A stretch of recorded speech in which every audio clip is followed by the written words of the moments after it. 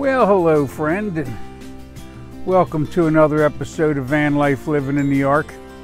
I'll tell you, I did get some footage that I'll put at the end of this of me out on that rock behind me, out on the point of this rock pile that goes out over nothingness. But unfortunately, because of these wind gusts that are kicking up out of the middle of nowhere, there's no way I can sit out there on that rock, because even though it appears flat to you, it's really not. And there's only a spot that I could put the chair, and if the wind blows and either the camera goes to go or the chair does, I'm going to lose one or the other in a wind gust, because I won't be able to grab for both. There's no room out there for that. And since I do all this traveling on my own in the woods, and I don't have a crew that follows me and takes care of these things, I have to kind of make sure that my equipment doesn't get damaged, or I don't have any money for new stuff, because, well, God gives me everything I need, but not a penny more most of the time, friend.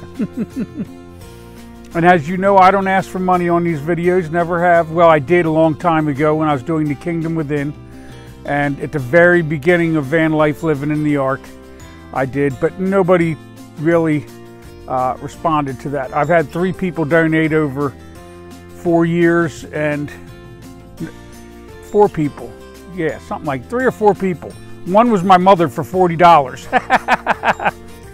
So today I'm out here at this pinnacle overlook, and I come part way down the hill to this little overlook where not as many people come because it's way down a steep hill, and, well, it's not gated off, as you can see. If I make a wrong move, I fall off a cliff pretty much any which direction, but that's okay because it's a beautiful view, and I feel pretty stable sitting where I'm at, even though you'll notice that I'm holding my hiking stick because I found a little spot in the rock where I can put it to keep my chair from tilting, because, well, my chair is tilted a little bit, but I just, as long as I don't fall over and start rolling, I'll be all right.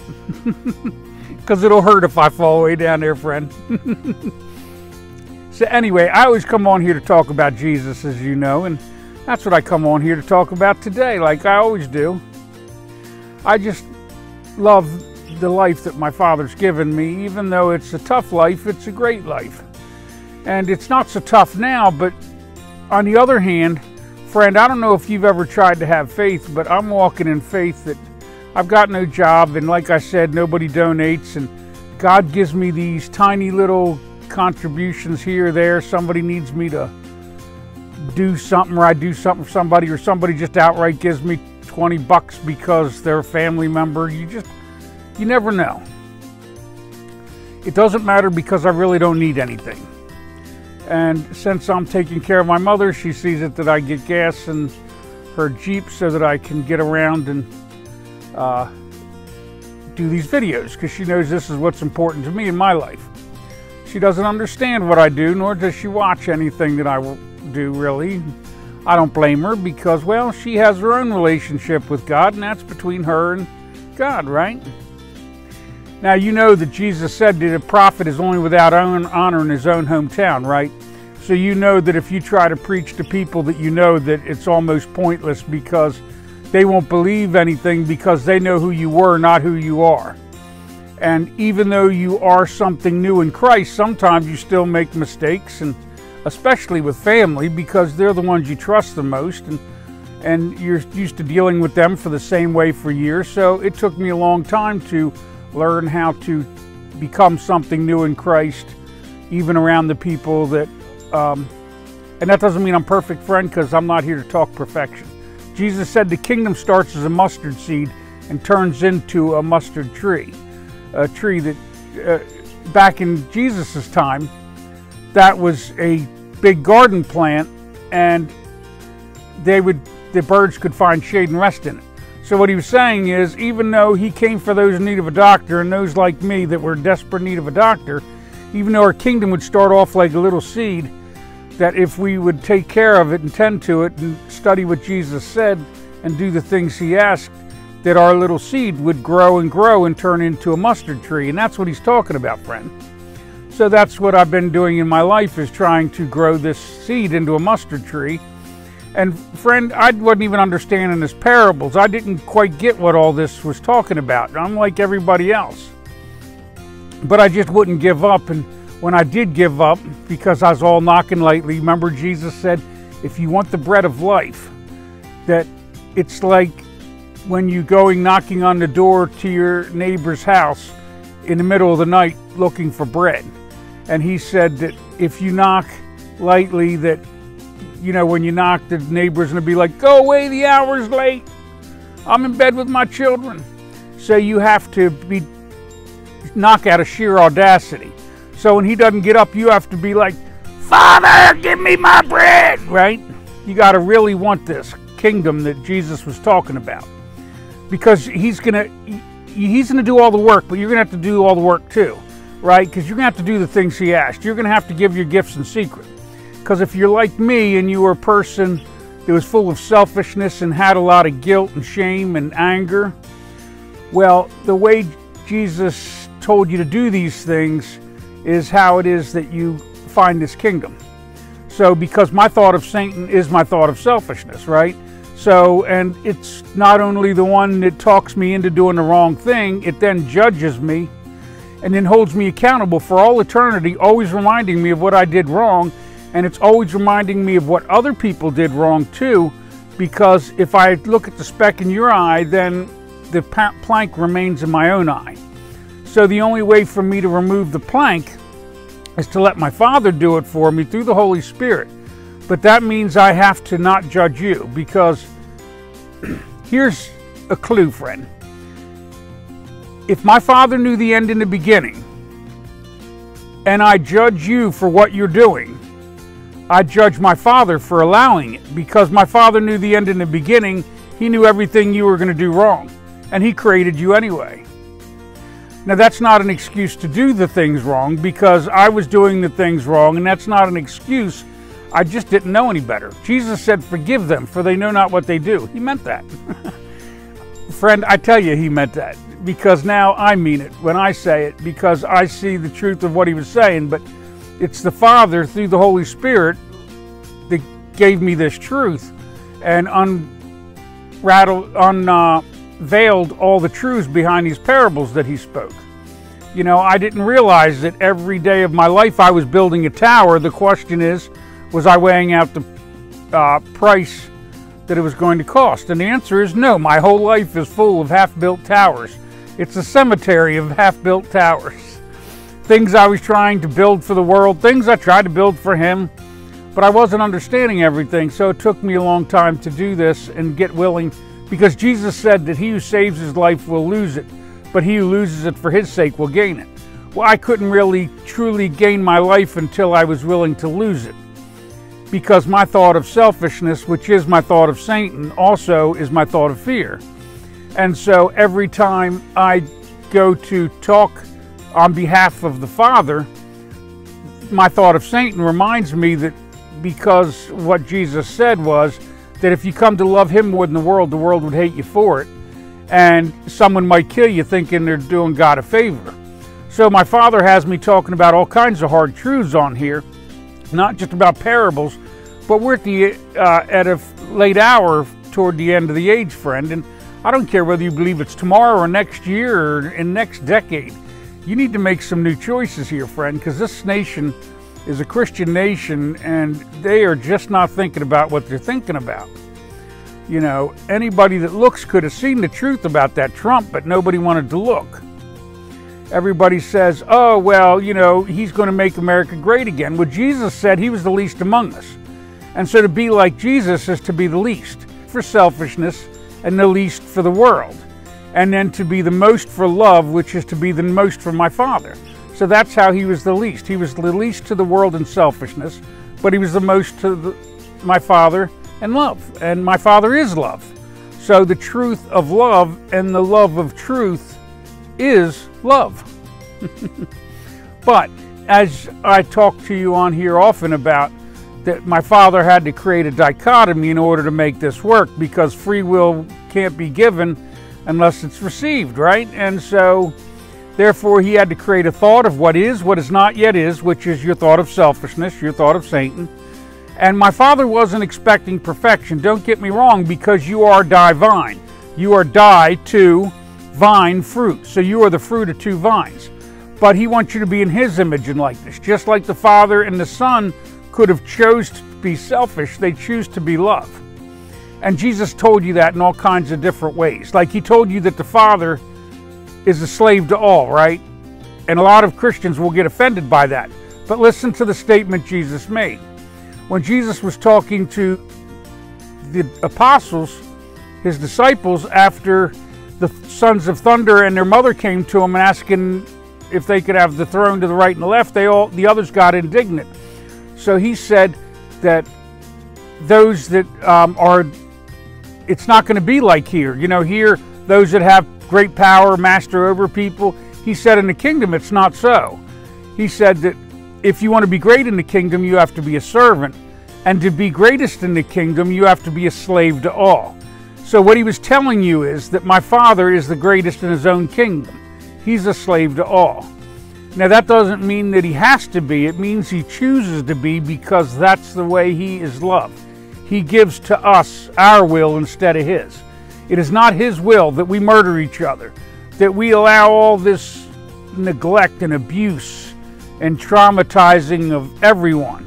This is not my Father's will, but my Father has to let you do it, or else he would be taking away your will. But you're not only doing it to yourself and to others, you're doing it to him. And Jesus said a lot of things in a lot of ways. Like he told you, Jesus said, hang all the laws and all the prophets on only 2 commandments, and one was like the other. Why is it like the other, friend? Well, let me tell you, because my Father's in your neighbor and your neighbor's in my Father. Jesus told you the Father's of spirit, right? He said that to the woman at the well, and much earlier in the Bible, in the Old Testament, it says that God has no form. And therefore you are not supposed to worship creation. You're supposed to worship him, which is to worship him in spirit and in truth, which is in thought and in love. Which is actually worship means adoration for a deity. So he wants you to adore him in thought and love. So anyway, that's what he wants. But he can't make you do that, or else he then takes away your free will. And my Father will never take away your free will. Because then it wouldn't be free will, would it? Then it would be partially free. He wants children. So those of us that choose to do what he asked will then become a child. So if you want to be his child, then you have to get to know Jesus inside and out and tear those parables apart. Because Jesus said, I'm going to speak in parables so that you don't understand, lest you turn and be forgiven. Friend, did it ever occur to you that that means that God didn't want you forgiven? I'll tell you, friend, when I recognized the things that Jesus was saying, it was upsetting, and I didn't understand it at first. So I'm not here to tell you this is something easy to figure out. I'm telling you that it's a challenge. But if you want to know my Father, then you get to know the firstborn Son, because he gave you everything in parables so that you could have the truth. Now, if you don't want the truth, that's okay, but understand that this world is designed so that you can't succeed without the Holy Spirit, the voice of my Father. Once again, Jesus said that the Father says it to him, he says it to the Holy Spirit, and the Holy Spirit says it to you. What he's telling you is that he's the intercessor between God and you.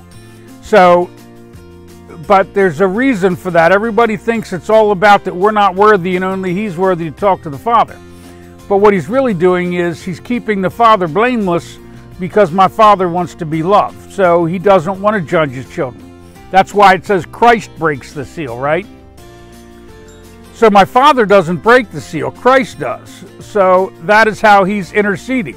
He's going to keep my Father blameless. So you all sometimes think of this intercession and you're not really getting what's going on. And that's the reason my Father made Abraham a promise. You see, because Jesus went and gave his life because he was my Father's firstborn Son. It said right there on the first page of Revelation. It said the only begotten and the firstborn from the dead. So he was the firstborn Son of God. And he was given to the Jews because that was my Father's promise to him, because Abraham put his firstborn son on the altar, the thing that he loved the most. You got to understand that in Abraham's day, his firstborn son would inherit his whole kingdom, right? So, by Jewish law, he was willing to sacrifice the thing that was, his inheritance. It's everything that he was going to pass on, all that. Well, understand that my father sacrificed his firstborn son. Now, understand that Jesus didn't die because you see that, but he was willing to be sacrificed nonetheless, and he was. So, Christians think that that was all about you, and it's not, friend. It was all about Abraham. It was a promise to Abraham because Abraham did what Jesus and my father did, except for when Abraham went to sacrifice his son, then God through an angel said, hey, don't do that, right? So all he wants is your willingness. Jesus didn't want to go to the cross, friend. He told you that. He prayed. He said, please let this cup pass from me. Nonetheless, your will, not mine, be done. Friend, I don't want to talk this truth because I know that I'm not without sin, and so therefore a lot of the things I say sound like judgment. So I can assume that sooner or later somebody's going to want to kill me thinking they're doing God a favor. Jesus told me that, friend. It's right there in the Bible. However, I don't have to want to die. I only have to be willing. And that's up to my Father what he does with me. I'm to trust him and allow him to do with me as he will. Now, you can't know that I'm speaking on behalf of my Father, but I am. And it doesn't matter whether you believe that or not, friend, because they didn't believe Jesus, right? Only those that actually saw him raised from the dead. And friend, I'm not healing or doing anything special. Nor do I want to, because I'm going to tell you something about me. I'm a prodigal son, which means that I took a trip on the dark side, friend, which means my thought of Satan, which is my thought of selfishness, has all kinds of things to hold me accountable for. It's always trying to tempt me with all kinds of things because, friend, if you've never been down the dark side, some of that stuff seems fun at the time. People act as though it's traumatic being out there having sex and all that. And the truth is, it is traumatic because you're hurting other people and yourself, but you're not conscious of it at the time. It feels good to the flesh. And so if you're not in tune with your spirit, your flesh begs for more, and you won't listen to the spirit within, right? Now, I listen to the spirit within, so I can't let my flesh just have everything at once. Instead, I give my thoughts to my Father, and he tells me what's mine. Like on the way here, I had a chocolate milkshake and a peanut butter cup. Compliments of my Father, because he told me I could, because I don't want to spend the couple dollars I have, friend, because I try to keep that for what I need. I mean, I don't have a lot of money. I got a very limited amount. But my Father tells me what's mine and what's not. You'll say, oh, that's unhealthy. But friend, everything they're giving us, Steed, is poison. I'm not worried about how long I live. The question is, am I in relationship with my Father? And the answer is yes. And that's the only thing that matters to me. Sounds like there's a train going on the other side of the river. You might not hear it, but I can hear it quite well because I've got this mic on so that you don't hear the wind and all that. I did hear a boater down there screaming and yelling as they were going along. It sounded like a lot of kids. People out having fun on the river, friend. I used to have boats and I used to like to have fun on the river too. But anyway, so the flesh is always begging for things that aren't good for the spirit. And so we have to, it's not that you're going to be perfect, because you are divine, right? And you have needs. But Jesus said, don't store your treasure up here, store it up in the kingdom. And you can't really store it up in the kingdom without giving it to your neighbor. Because you can't give anything to your Father, right? Because my Father's of spirit, he's of thought. But since he's in my neighbor and my neighbor's in him, then every gift I give to my neighbor on behalf of him, then I've given him a gift and I give him the credit. So he gets two gifts. He gets the gift that I give to his other child, and then he gets the credit that I give him for it, right? And then with a little luck, one of these people that I help will run into other people doing that, giving them gifts in the name of the Father. And before you know it is, they'll be like, hey, I want to get to know this Father because I love these people that are helping me even though I don't deserve it. Because, friend, I didn't deserve it when people helped me. I'm just nothing special. When I tell you, when you see who I am, you'll just see that I am not even worth this message. And I've told you in other videos, I said that to my father. I told him, I said, you can't have me doing this. I'm not worth it. When they figure out who I am and what I've been and the things that I've done, they won't believe a word he said. And my father, you know what he said? He said he doesn't care about that because he's not here. He didn't send me to talk to you if you're righteous, because you either know Jesus or you don't. I'm here to gather people from the hedges and the highways. That's what I really want to do, friend. That's what my father told me my job is. Because I've been so pathetic in my life. If my father will receive me, there's just nobody he won't. And you can rest assured in that. So if you're a person that didn't know Jesus and you've even not liked anything they said about Jesus because of the hypocrisy of the Pharisees, well, understand that, because the Christians have their Pharisees just like the Jews had theirs. I call them Pharisees so that you understand that Jesus was not judging a people, he was judging a thought system, and the church has the same thought system that the Jewish temple did. Now, not all of them, but some of them. And so therefore, it's important that if you want to have a relationship with my Father, you stop listening to Pharisees wiggle half a tongue like a serpent and start listening to what Jesus said. Because if Jesus was the life, then he's the truth. And if anything he said was a lie, then so is John 3:16. The Pharisees love to tell you that Jesus wasn't talking to you when he was talking about the rich man stepping over Lazarus outside of his gate. Friend, why would Jesus waste his wind talking to people that he was going to send to eternal hell?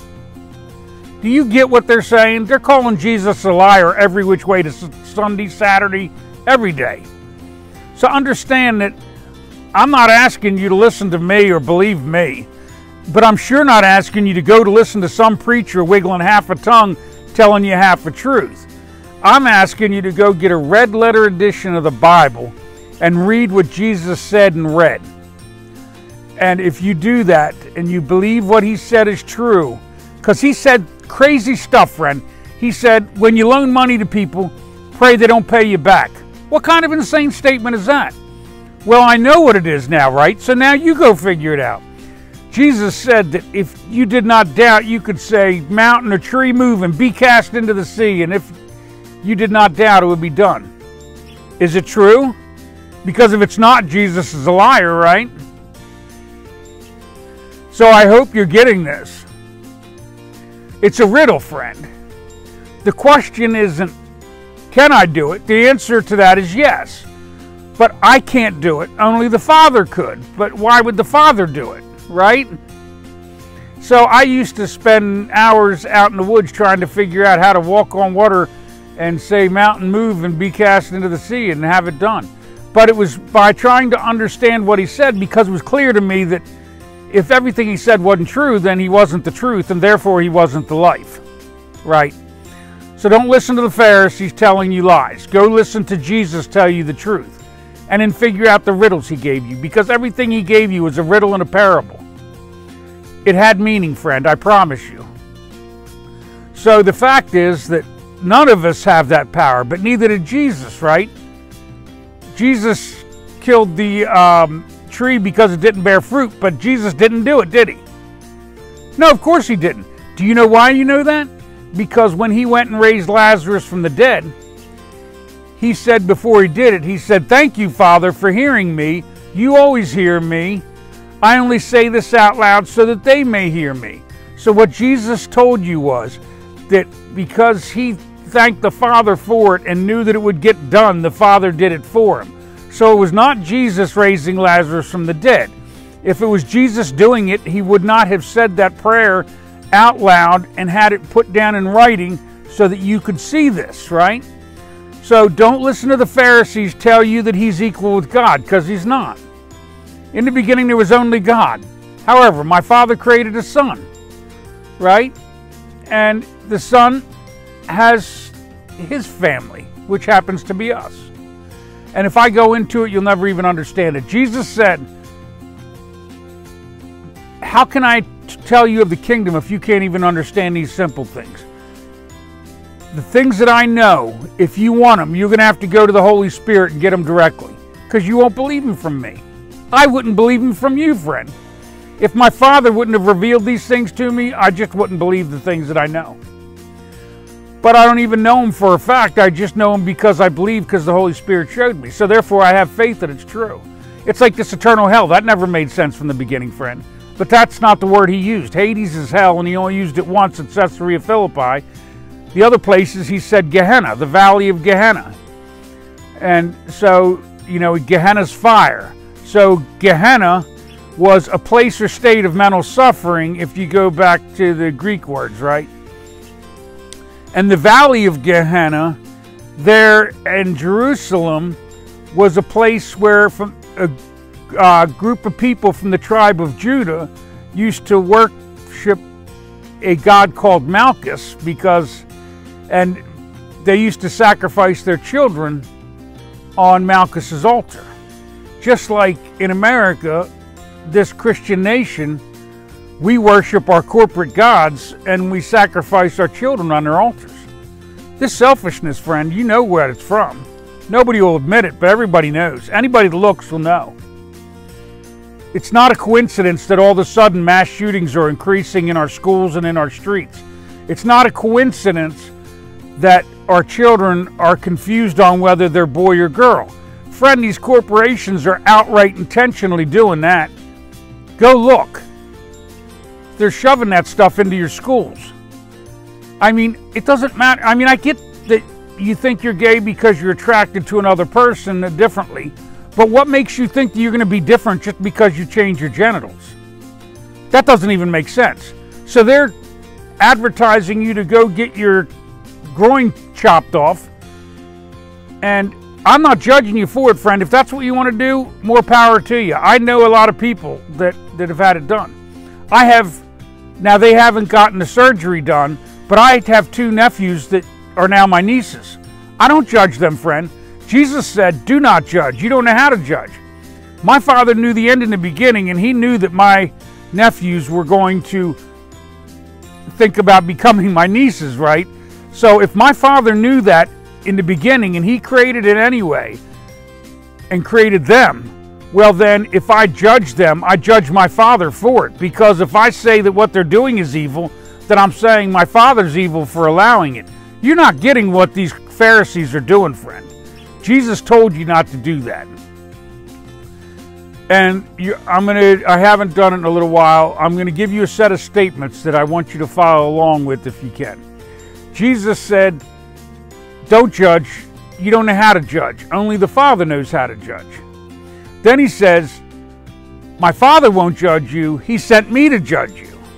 Then later he said to the Pharisees, I won't judge you, but if I did judge you, I would judge you rightly, because I would judge you by my Father's standards.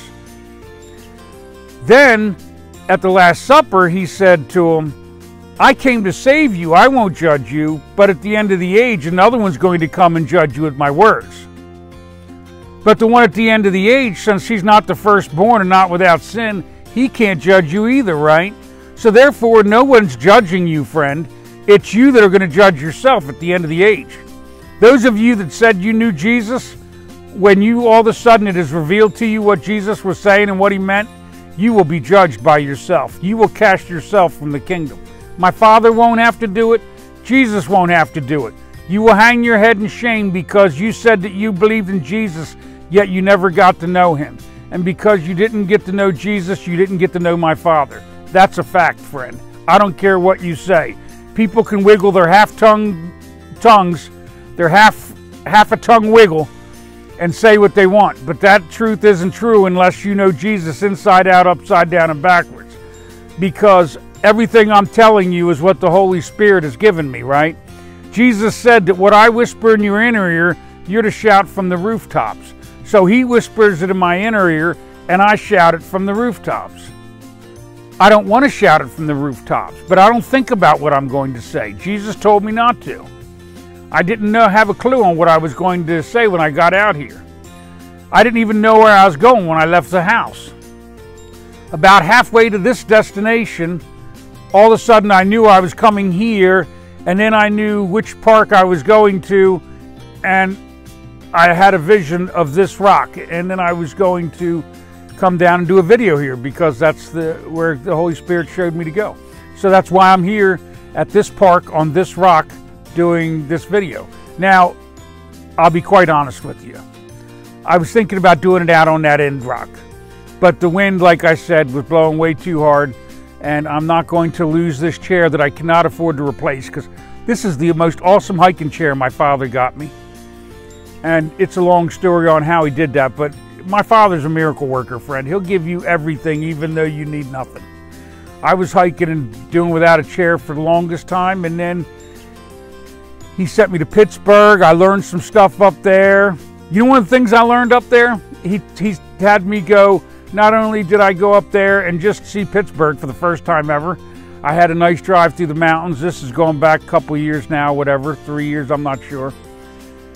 But he also told me to go take a tour of a mine. And you know what I learned, friend? That the miners, because in the day, their job was so dangerous that they were highly unlikely to not even survive the day. So when their wives packed them their lunches, they ate their cake before their sandwiches because they weren't sure if they were going to live to get their cake. So they would eat the cake first and then eat the sandwich later because they wanted the best part of the meal to enjoy in case they didn't survive to the end of the day. Friend, that's seriously living one day at a time. That is living one moment at a time, isn't it? And I could go on and on about that because there's a whole lot more I learned about that through the mine thing. I learned that the corporations cared far more about money than they cared about their safety. Imagine that, corporations caring more about money than people. Oh, did I just say that? I've been saying it, friend, over and over, trying to hope you get the point. Because the end of the age is coming, friend. The hour's late, and you really need to be looking at the truth of what that Bible was saying. My father put it all in code. The code is being unraveled. I'm not unraveling it all. He doesn't show it all to me. Even Troy Black will tell you that the Father testifies to each of us in part. So he testifies some things through Troy Black, some things through me, some things through other people.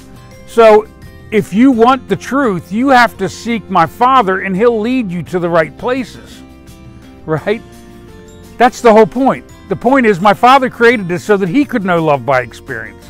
Yet he wants you to know love by experience too. But you're not going to cheat him out of that. You're not. So that's the reason the end of the age is going to be so traumatic and why Revelation talked about it. It's not that my Father's angry. He knew the end in the beginning. But he told you that 2,000 years ago so that it would be clear to you when the smoke clears from Revelation, when all is done, you will know that God exists, because there's no way a bunch of old prophets knew the things they knew unless they were speaking to my Father. And they've already got all this prophecy stuff laid out. They've already found Sodom from Sodom and Gomorrah. It's in Jordan, and it literally was destroyed by fire. They found that trinitite, which is where sand turns to glass over 5,000 degrees. I'm telling you, friend, you all think that this Bible isn't true, but I'm telling you, he told you in the final days he would make it clear to you. So if you're not looking, that's the reason you don't know. I've made a list called Clues to the Kingdom. It's got all kinds of things that are upcoming. Some of it's geological about the U.S. It doesn't matter. I don't care if you believe anything I say, because I'm only listening to geologists talk about what they know. They're not Christians, they're geologists. Some of the people I have on there are other Christians and other prophets that have said things. Troy Black said some things. Dr. Billy Byrne, I think is her name, she said some things. There's a thing called Parables that researched the fact that, you know, you all believe that Constantine put crosses on his shields. But you know, there's a thing in Rome called the Constantine Arch. And Constantine had it built to tell the story of the battle, and I forget what the name of the battle was, but the battle where he supposedly was converted. Well, friend, on the arch, he did not have them put crosses on the shields, and there's what appears to be a addition of Apollo. Well, if that's Apollo, it sure wasn't Christ, I can tell you that. And they also will tell you about the layout on where it's set up and the angle and exactly where it's at is where it is, because there used to be an Apollo statue that would sit right behind it when the sun set at a certain time. There's a whole lot going on, friend. You ought to go look at some Christian truth, but you better also go look at some atheist truth, because these Christians are wiggling half a tongue. The church won't tell you the truth because they want your money and they want your devotion. I don't want your money and I don't want your devotion. I want you to go read what Jesus said and read. And I want you to find the truth of love and the love of truth. It's yours to have if you choose it. But if you don't choose it, you can't have it. And the kingdom is only for those that are seeking it. So if you seek the kingdom, you'll receive the kingdom. But if you don't seek the kingdom, you're not going to know my Father. You have to get to know the Son to get to know the Father. And if you don't know one, you don't know the other. And just because you said you believed in one does not mean that you really do. That is exactly what Jesus was talking about when the brides have to awaken at the end of the age. You're going to see exactly how true that is when his brides wake up and they don't have enough oil and everybody starts scampering to get oil. I'm not telling you lies here, friend. I've explained that multiple times in different videos. I've been telling you the truth about what Jesus said and what he meant. So you can either accept this truth as true or call it a lie. I really don't care. I mean, most Christians didn't even believe Jesus. Why on earth would they believe me? So, but don't get caught with them, friend. Don't get caught sleeping. Now's a great time to awaken and start doing the things Jesus asked. And if you're a person that didn't believe in Jesus because you didn't believe in religion, I don't blame you. I didn't either.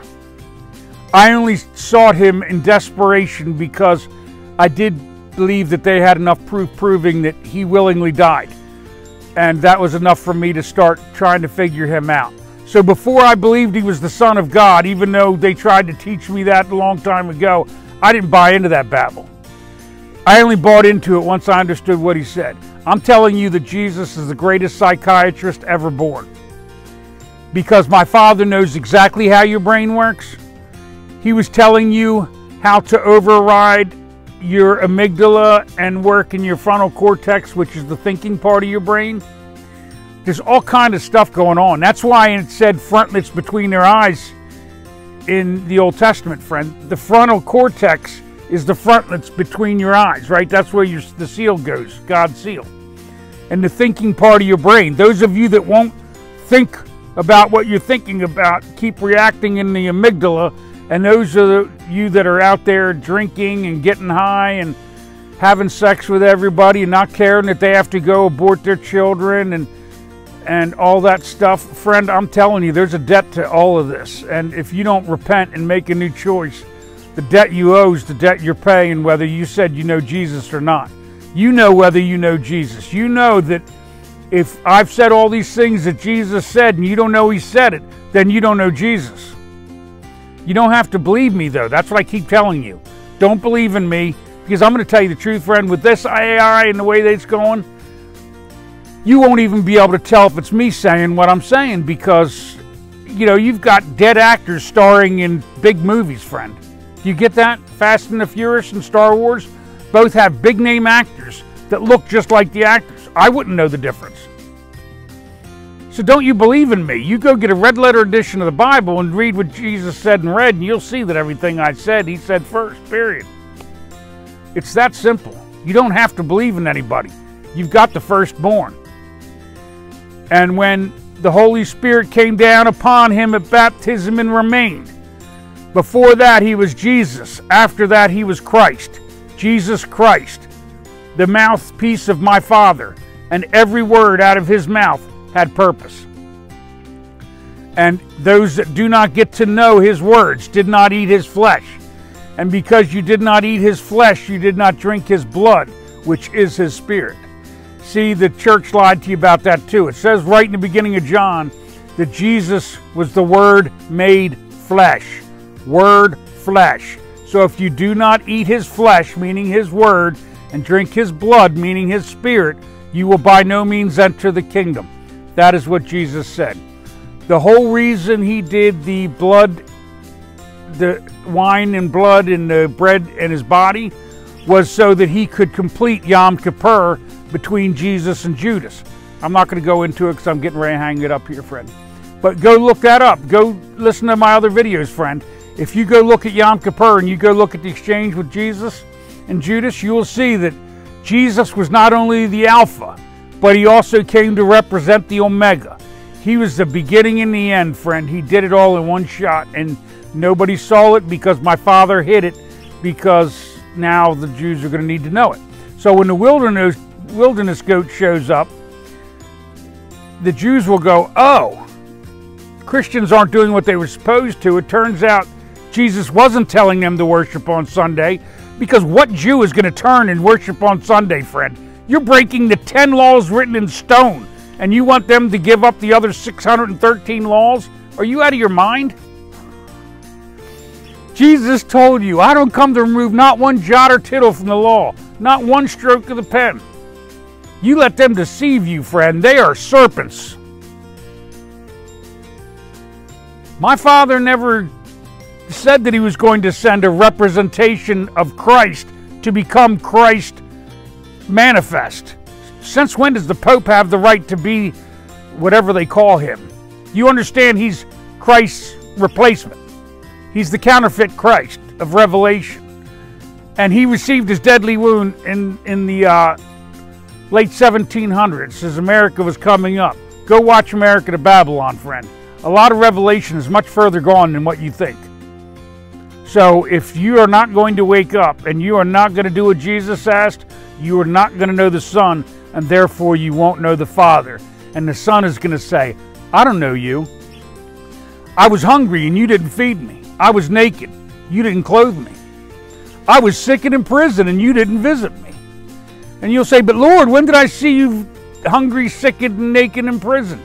And he'll say, what you did to the least of my brethren, meaning the least of humanity, you did unto him. He never told you to buy more things and store up your treasure here. He literally told you that most people's seed that he gave you was going to die because you wouldn't figure out Christ. Instead, you'd listen to the Pharisees. So a lot of you that go to church once a week have dead seed. Understand that the Pharisees abided in 613 laws and were giving 10% of their cumin and spice, and Jesus called them sons of Satan. Please tell me you don't think that 10% of your income and then being selfish with every rest of your being was anything of worthy of what it is he was asking for. Even Paul told you faith without works is dead. You're supposed to come to know love by experience. If you're not the spirit of love, then you're still the spirit of selfishness. Those spirits aren't entering my Father's kingdom. So you have a choice of either becoming the spirit of love or not. But at the end, he told you that the wedding door was going to close and many people weren't ready. And those that were his brides that thought they were entering the kingdom are going to be shut out. Go ask the Pharisees why it is that his brides are going to get shut out if all you have to do is believe Jesus died on the cross for you. Please go ask a Pharisee some of these lies they're saying. Let them come up with some sort of snake wiggle like they do. Go believe everything Jesus said is true, and I'm telling you, friend, you're going to find a new truth that's far greater than the one you had. And you'll find a kingdom far greater than the one you had. I'm telling you, friend, I love my Father. I love the Son. I love you. I'm not judging the Pharisees. I can't judge them. But I have to tell them the truth of what Jesus said. Jesus told you you'd get a message. I'm here to give you a message. I don't care if you believe I'm him or not, friend. It doesn't matter to me.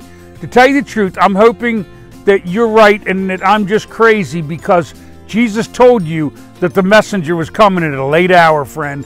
So if you're one of those things, if you think for 1 second that I could be that messenger, I sure hope you're going to go get a red letter edition of the Bible and start reading what Jesus said and read, and start really seeking the kingdom and trying to come to know love by experience.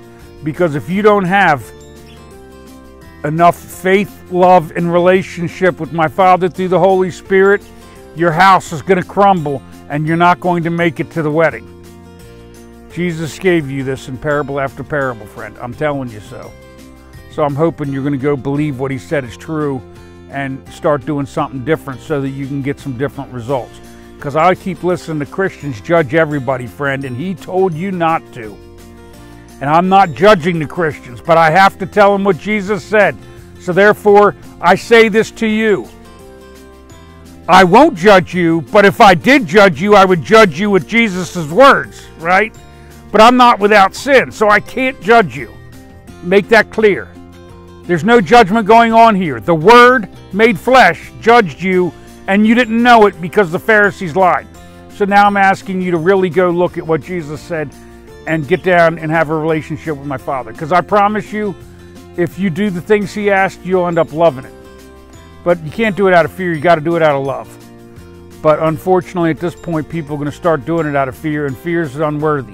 You've got to do it because you love. But sometimes I started doing it before I was doing it for the love of it, because I was trying to figure him out. So you might do it for the same reason, trying to figure him out, and then you'll come to love him and your neighbor, because you'll discover the people that you thought were so evil aren't evil. They're just lost. And they're lost because everybody in the church keeps giving 10% of their cumin and spice, and then they go out and squander everything, going to Disney World and worrying all about selfish things. And Jesus outright told you not to do that, friend.